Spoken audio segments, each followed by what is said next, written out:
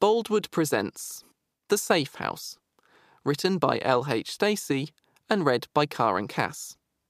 The moral right of the author has been asserted. This performance is owned by Boldwood. Chapter 1. Jess hovered in the hotel's grand hall and leaned against the huge inglenook fireplace. She brushed her dark, wild afro hair away from her face, more out of habit than need, before allowing her hand to run across the stone mantel. Her fingertips traced the detail in the antique carved stone, and she tipped her head to one side in order to study it more closely. She had lived at Wrea Head Hall now for almost 18 months, yet each and every day she found another thing of beauty that she hadn't previously noticed. Kneeling down by the tiled hearth, she felt herself shiver as she plunged her fingers into the thick pile of the new carpet. Everything was new and had been replaced after the fire that had almost destroyed the whole hotel just over a year before. And now, instead of the dark blues that had previously run throughout the grand hall, everything was decorated in warm reds and golds, giving the whole room a rich and luxurious finish. Jess looked up to the ceiling, thankful that the ornate plaster had survived, along with the carved bosses within it that were painted gold on the white background. So much had been lost, yet miraculously, much had also been saved or repaired. Even the wren oak panelling had been restored, and Jess smiled at its beauty, grateful that the insurance had covered the work and relieved that skilled craftsmen had pulled out all the stops to bring the hall back to its former glory. Jess picked up the long cast-iron poker and began to stab at the embers in the grate, before carefully choosing a log, lifting back the fire guard and throwing the wood into the flames that already danced up the chimney. The sudden addition of another log created new flames of gold, orange, and blue that wrapped themselves around the wood.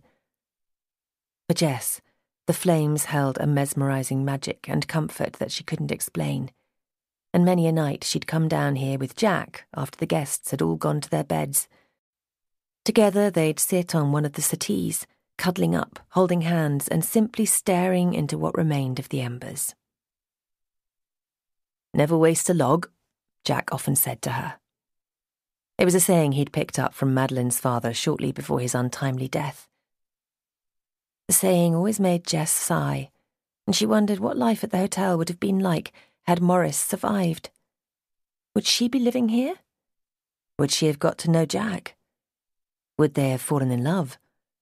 And what if they hadn't? She held a hand to her heart and acknowledged that she had so many reasons to be happy, yet she was fully aware that she was only happy because others, including herself, had previously suffered.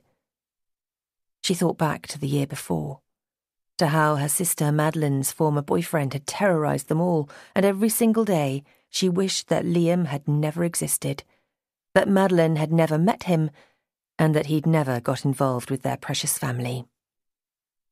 After all, he'd killed many of the people they loved and had almost succeeded in killing the rest. His obsession with Madeline had caused each and every one of them more pain and heartache than Jess could have ever imagined. Feeling a little warmer, Jess moved back from the fire, sat on the upholstered fender seat within the inglenook, and thought about the past. It was times like this, as she sat watching the flames, that she'd think of her mother, of Madeline's father, and of all the people that Liam had killed, while all the time feeling ridiculously overwhelmed and grateful to have survived his clutches. "This year, we're just going to have a nice, normal Christmas," she whispered to herself, in full knowledge that the happenings of the year before had been somewhat extraordinary. In fact, she thought that this Christmas might end up being what most people would classify as boring. But she didn't care. After being kidnapped, after thinking that both she and Maddie might die, any kind of boring would be absolutely perfect. The only good part of the Christmas before had been Christmas Eve, the wonderful meal that Nomza had cooked, and the fact that both Bandit's grandmother Emily and his father Arthur had come back to live at the hall where they belonged. It still seemed such an amazing coincidence that Bandit, the former gamekeeper of the hotel and the man Madeline had fallen in love with, was a direct descendant of the family who had owned Wrea Head Hall for generations, before Maddie's father had bought it and turned it into a hotel. "Penny for them?" Madeline asked, as she walked into the grand hall and threw herself onto one of the red and gold settees. "Come on, spill the beans." "What?" "You're miles away. Are you okay?" Jess knew that Madeline was concerned for her, knew how many times she'd begged her to go for counselling after the trauma of being kidnapped. But Jess didn't want to talk about it, not to Madeline, and certainly not to a stranger. All she wanted was to be left alone. She watched as Maddie lifted a hand to pat the seat beside her. "Come and sit with me for a while. You look completely done in," Maddie said, moving up and making room. Jess stood up, moved across to where Madeline sat, but then stopped and stared at the hundreds of... Even though it was only just after 3 o'clock, the early evening light was fading fast, making the tree lights shine out brighter. And Jess knew that before long, the darkness would once again surround the hall, and the hotel's guests would gather for dinner, a time that always felt special. "I know it's only just December, but I was dressing the tree and making it look beautiful while no one was around," Jess began to explain. "You know, making it symmetrical, just the way Emily likes it." The tree stood 20 feet tall in the corner of the grand hall, in full view of the grand staircase and next to the ceiling-high, stained-glass mullion window, so it could be seen by everyone as they arrived at the hotel. Jess stood staring at the tree with her cardigan pulled tightly around her. She then sighed, tutted, walked over to the tree and moved a bauble from one branch to another. "It has to be perfect for her, Maddie." She turned to face her sister. "She's 93 and so very frail. I don't think she'll see another Christmas, not after this one. And what about the wedding? What if she isn't here for my wedding?" Tears began to drip down Jess's face. They glistened against her dark mocha skin and she wiped them away in haste, angry that she'd allowed herself to cry. "I don't know why I'm crying. It's not like she's died already, is it?" Madeline stood up and tucked her shoulder-length blonde hair behind her ears. "You've done all you can for Emily, Jess. She knows how much you love her." She put an arm round her sister's shoulders, pulling her into an embrace. "You've been by her side every moment you could during the past year, as well as covering reception when I've needed you.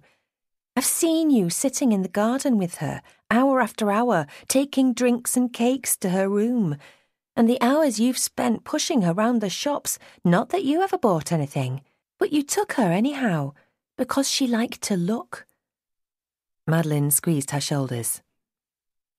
"Honey, she couldn't have wished for a better homecoming or a better companion. I know she loves and appreciates you." Jess cuddled into Maddie and closed her eyes. Was that what she'd been to Emily? A companion? She shook her head. It hadn't been like that at all. Emily had helped her come to terms with her own life just as much as she'd helped Emily. What's more, she genuinely loved Emily. She loved spending time with her, and it truly felt as though she were part of her own family rather than bandits. "And I'm sure Emily will be here." She kissed Jess's cheek. "And talking of the wedding, is there anything you need doing? We're only a month away." Madeline questioned and raised her eyebrows. "No, everything's sorted. Nomza is making the cake, and you and Poppy and I have just one more dress fitting, and then we're good to go." Jess smiled at the thought. A week after New Year's Eve, when the hotel would be at its quietest, she and Jack would be married. She'd dreamed of this day, and she closed her eyes to picture Jack's face, smiling down at her. "Are you and Bandit ever going to tie the knot, Maddie?" Jess asked, opening her eyes again. "I mean, you are engaged, and you do live together, so you might as well, right?" Madeline shrugged her shoulders. "If I'm honest, I've